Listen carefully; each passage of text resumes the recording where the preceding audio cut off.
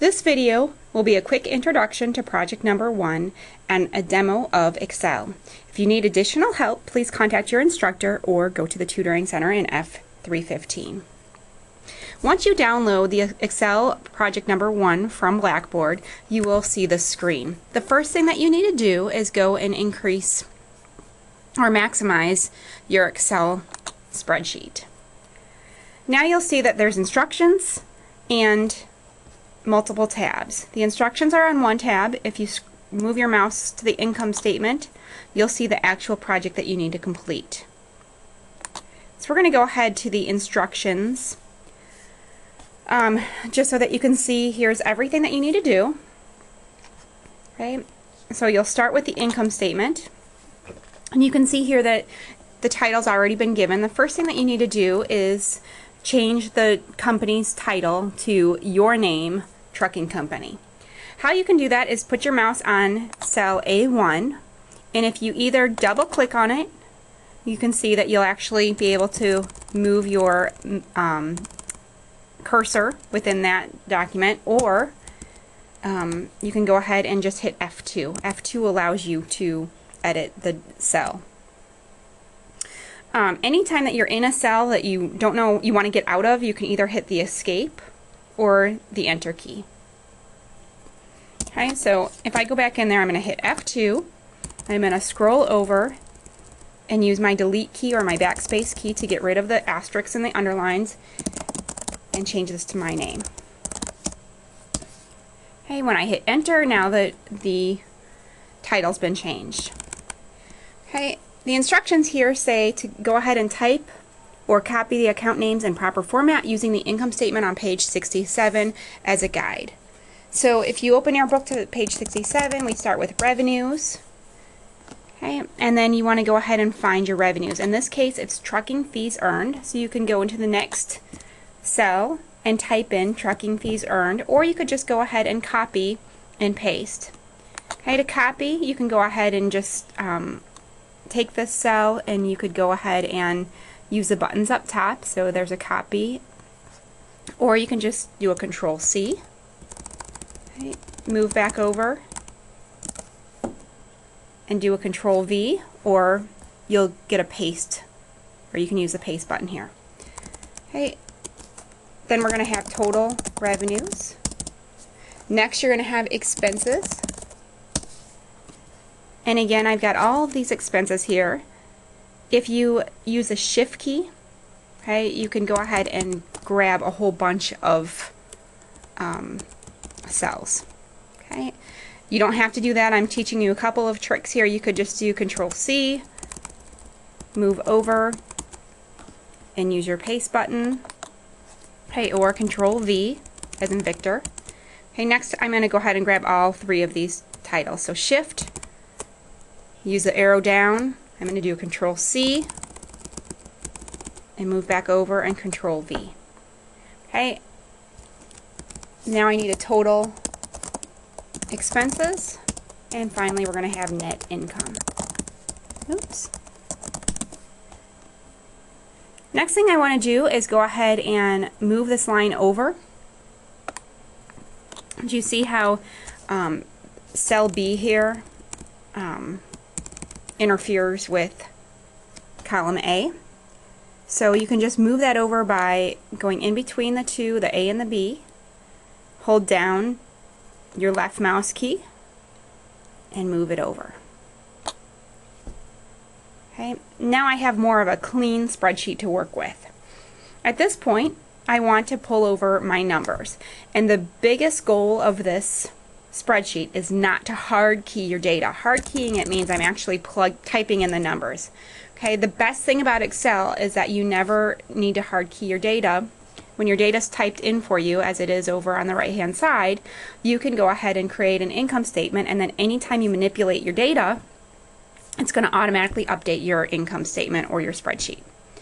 Okay, so how to use formulas here. We can either use an equal or a plus sign to start the formulas. Okay, I'm just going to use an equal sign, and then I need to tell the spreadsheet where I'm grabbing the information. Okay, if I go over to my trial balance, I'm going to grab trucking fees earned. So I just go ahead and click on the mouse on cell M what is that, M14, and hit enter. Okay, now if I go back over, and again you can always delete, hit escape, or hit enter to get out of a cell. If I look at that, my formula is M14. Okay, I didn't hard key 121.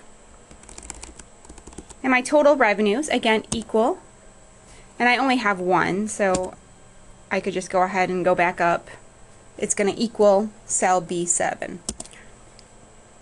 If I had more than one revenue, it would be equal B7 plus B6 or whatever other cells we had. Same thing for expenses. I'm going to hit equals. I'm going to go and find my first expense, my depreciation expense. So that equals L15, and hit enter.